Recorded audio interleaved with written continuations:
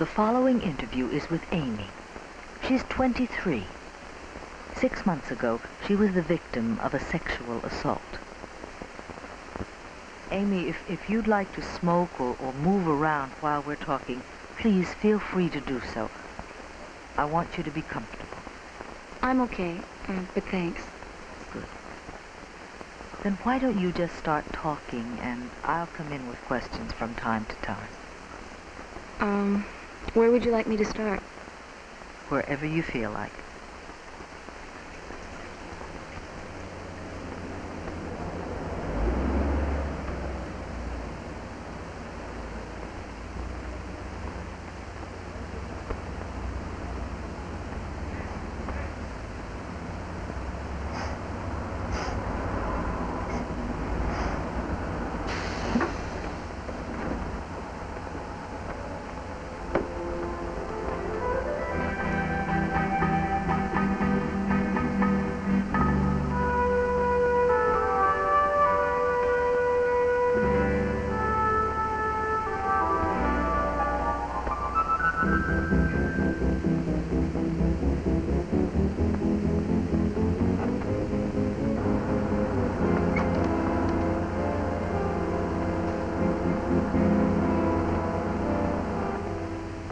Well, I had to work overtime that night, but it wasn't too late when I finally got off.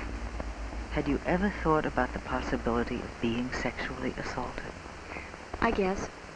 I suppose it's something of a natural fear for most women. I also think that sometime, somewhere, we're all vulnerable to rape. You try to be careful, but, well, you just can't stop living either. You never know when you're going to make a move that attracts his attention.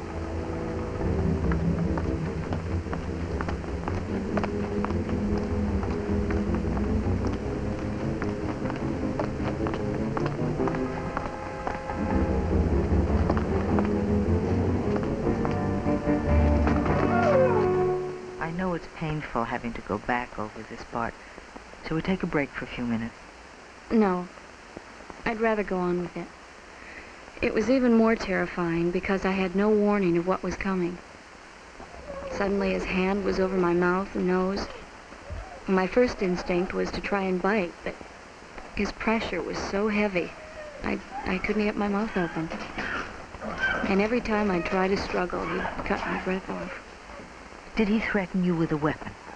Just himself. He was very strong. He hit me several times, really hard. And he told me if I kept my mouth shut and did as he said, I wouldn't get hurt. Well, he obviously did not care how much he hurt me, as long as he got what he wanted. So you did as you were told? At that point, it was my only choice. I wasn't even thinking about rape anymore. That was a fact. It was happening. My mind had skipped on to the afterwards part. I was so scared he wouldn't keep his promise.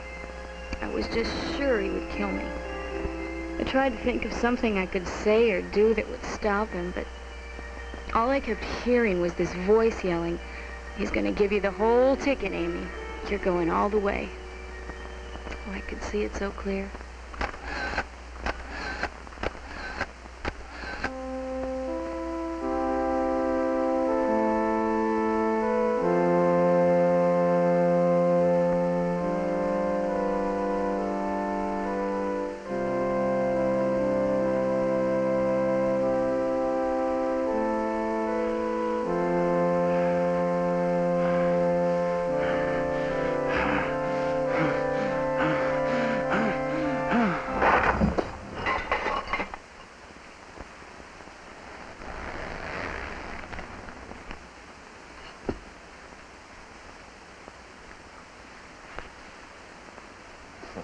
Thankfully, he did nothing more.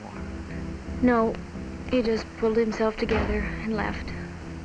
Well, naturally, he warned me that I better not have any bright ideas about calling the police right away. But that's all. He just left. Can you recall how you first felt after he left you? Happiness. That was my first reaction. No kidding. I mean, realizing you're alive when you were so close to the other.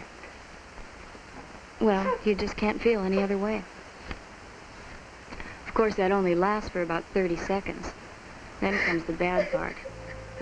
you start to remember.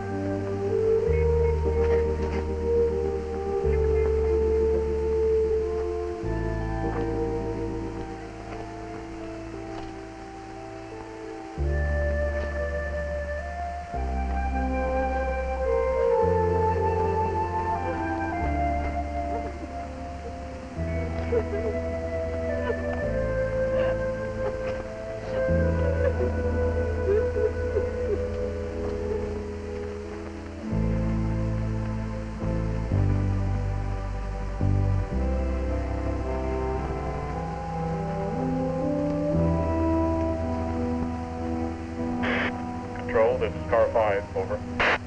Go ahead, Car 5, over. Area is momentarily inactive. Request permission for out-of-service time, over. Affirmative, Car 5, roger. Roger, Control.